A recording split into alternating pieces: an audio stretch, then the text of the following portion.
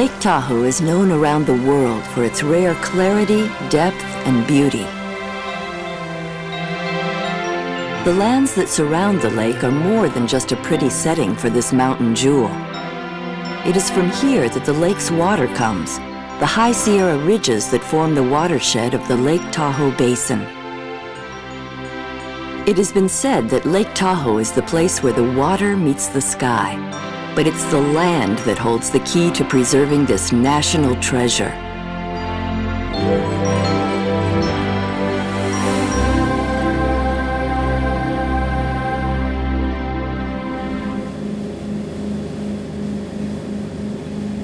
The task of preserving and improving this watershed falls primarily on the U.S. Forest Service, which serves as steward to 80% of the land around the lake. In 1973, portions of 3 national forests were combined to form the Lake Tahoe Basin Management Unit.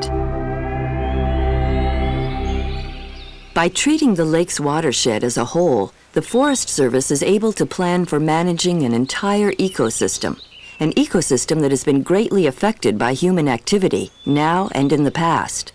The first inhabitants of Lake Tahoe were the Washoe people. They lived off this land for hundreds of years and were known for their fine craftsmanship. Their descendants carry on this tradition and maintain a close connection to the lake. In 1844, John C. Fremont recorded the first Euro-American sighting of Lake Tahoe, and the basin would be forever changed. Trappers, traders, gold seekers, merchants, gamblers, lumberjacks, and crews to operate steamships were attracted to the lake. To meet the demand for lumber, logging operations began in the mid-1860s. By 1890, many of the hills in the basin were bare. Resort owners and estate holders, however, were concerned with preserving Lake Tahoe's scenic shoreline. And from 1880 to 1940, the basin served as a playground for the wealthy.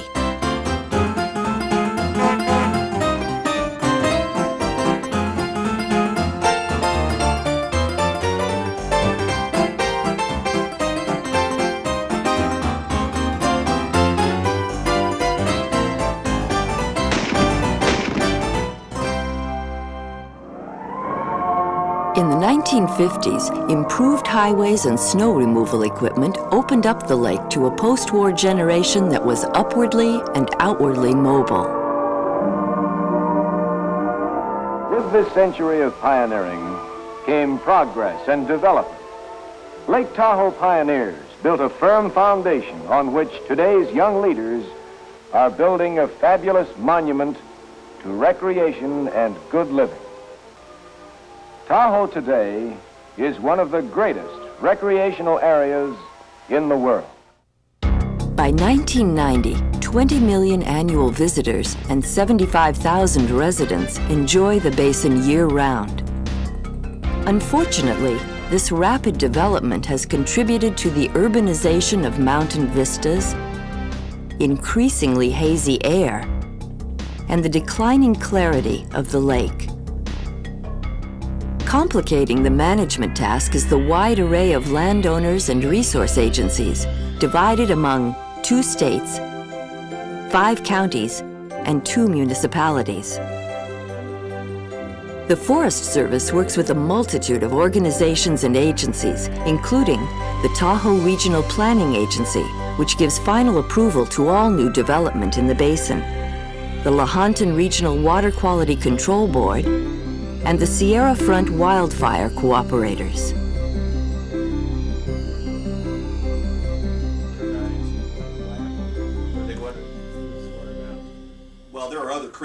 The Forest Service constantly interacts with these diverse, often opposing factions.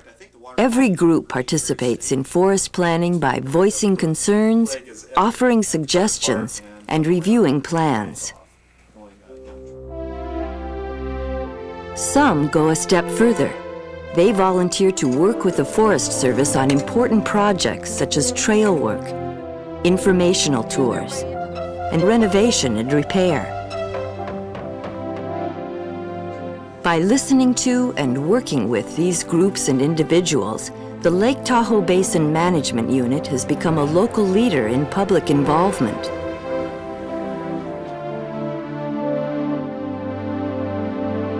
Located 6,225 feet above sea level, Lake Tahoe is 22 miles long and 12 miles wide. With an average depth of 1,200 feet, it ranks as one of the largest, deepest alpine lakes in the world. This depth and size contribute to the lake's color and clarity. Its waters are clear to about 75 feet, making Lake Tahoe one of the world's clearest lakes.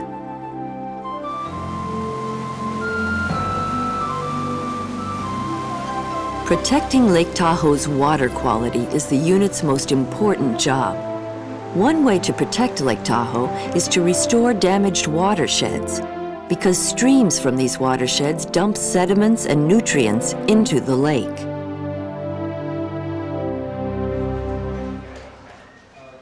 State-of-the-art computers and old-fashioned backhoes undo years of damage caused by logging, grazing, road building, and uncontrolled recreation.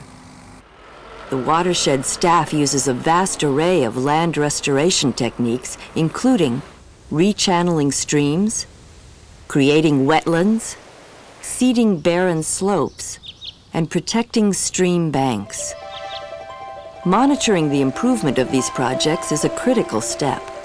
Working together, watershed and fisheries experts measure stream flow, test water quality, and improve fisheries sites.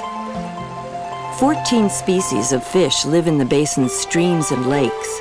Rainbow, brook, and brown trout are common, while the Lahontan cutthroat trout is listed as a threatened species.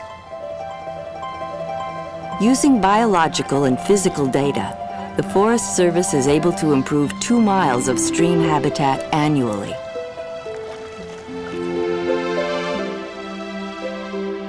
All management activities on the basin adhere to strict environmental standards. One such activity is timber harvesting. Because logging must be done in a manner that maintains the basin's water, scenic, and air qualities, timber harvesting is complex and expensive. Commercial operations are sometimes restricted to working during the winter, when snow protects sensitive lands.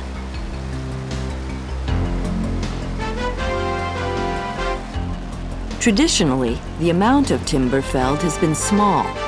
Unlike other national forests, the unit is not required to sell timber. Recent events, however, have led to a dramatic increase in salvage operations. Past logging and fire suppression practices have led to a forest type, mostly red and white fir, that is highly vulnerable to insects and disease, particularly during periods of drought.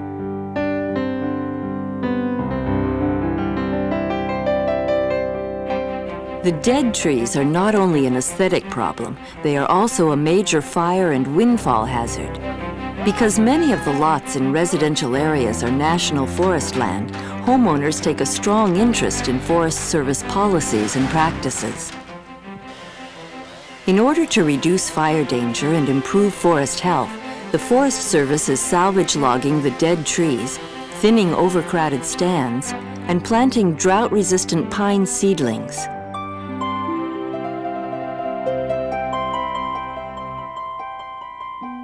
Leaving a few dead trees, either standing or on the ground, also provides food and cover for many birds and small mammals. Protecting nesting areas is a high priority. Timber harvesting is modified when occupied goshawk nests are discovered. The Forest Service protects potential nesting habitat for 12 to 16 pairs of the birds. Reproducing goshawks are an important indicator of the health of the watershed. A major study is underway to determine the best way to preserve and protect their habitat. federally listed endangered species, the peregrine falcon and the bald eagle, visit the basin. Wildlife specialists are attempting to re-establish nesting sites for both birds. The females have a much finer mouth. They do not get the hooked nose and the big teeth. Teaching and exploring the natural and cultural history of Lake Tahoe is a big part of the Forest Service mission. Yeah, because we're kind of mandated by law to protect the clarity and quality of Lake Tahoe. The Stream Profile Chamber allows visitors to see fish in their native habitat and to read about stream ecology. In October, the annual Kokanee Festival celebrates the return of the Kokanee salmon to spawn in Taylor Creek. Thousands of people visit during the fall months to learn about fish in a natural setting. When the watershed staff received a National Stewardship Award, it used the funds to develop a new environmental education program in local schools called Trout Creek Living Watershed. This unique program includes both classroom instruction and year-round fieldwork that fulfill state science curricula requirements.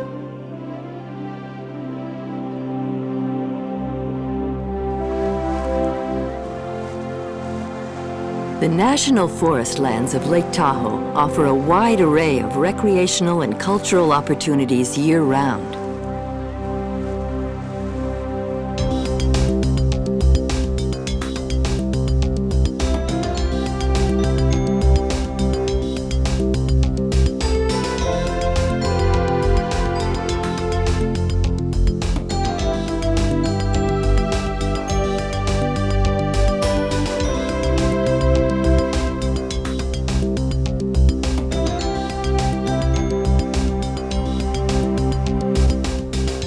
Lake Tahoe's popularity poses a serious challenge to the Forest Service mission of serving people while caring for the land. The Forest Service must adopt and enforce restrictions on certain visitor activities, such as camping in the desolation wilderness. This is the most heavily used wilderness per acre in the United States.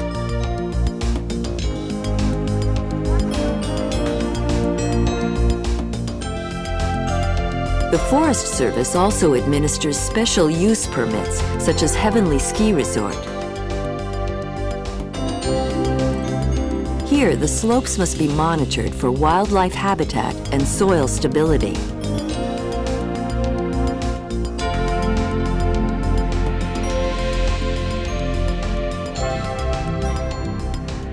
Managing the Lake Tahoe Basin is an enormously complicated task.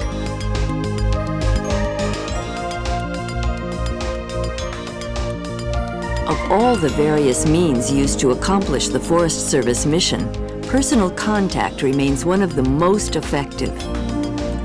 Working together, the Forest Service and the public can preserve and protect the unique qualities of Lake Tahoe.